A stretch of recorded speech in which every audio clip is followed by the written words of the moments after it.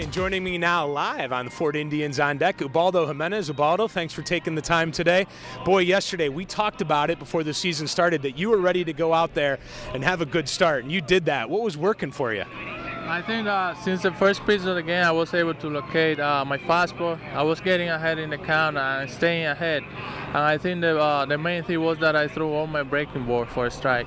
Yeah, the breaking balls were working well, and when you have a performance like you did yesterday, because Ubaldo, let's be honest, you know people out there talking about you being an ace. You know it was a big trade. These Indians fans want to see what you can do.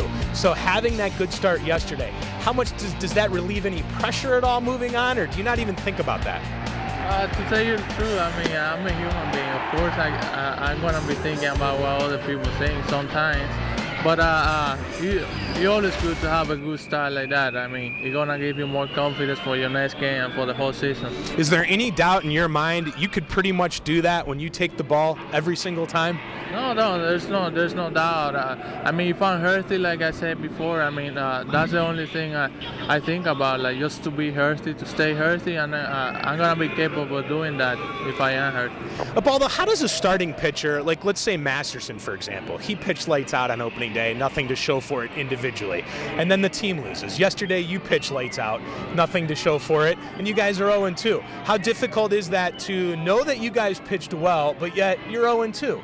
You know, that's part of the game. This is baseball. Sometimes you're going to pitch good and you're not going to win, but sometimes you're probably going to allow a couple runs and the team is going to be there for you. That's the fun part about baseball. You never know what's going to happen. But the thing is, like, we have a really good team, and then the bats are going to go, hopefully, they're going to start hitting really soon. Now, you say hopefully. Is there concern that they won't, or do you have every feeling that this offense will come around? Yeah, they will come around. Just say hopefully that they're going to start right away soon. Yeah.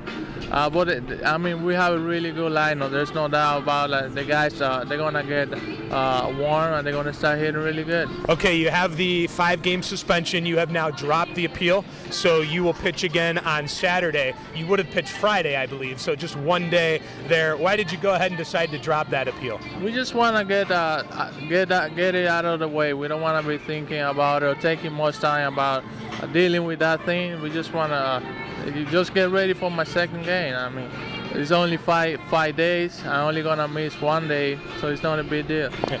Let's talk about Derek Lowe now, taking the hill for the Indians today. You and Masterson came out very strong. Any question he won't do the same today? Because a lot of Indians fans don't know a lot about him. He's a veteran. He's been around the block. You expect him to, I guess, what does he bring to the table from what you've seen? That's the thing. Like, he's a veteran guy. He has a lot of experience. He's not scared to go out there and compete. He's gonna make his pitches. I mean, if he's around the zone, he's gonna be good every single game because he knows how to pitch. Ubaldo Jimenez, thanks for taking the time here on Indians on Deck. Okay, thank you. Good luck in your next start.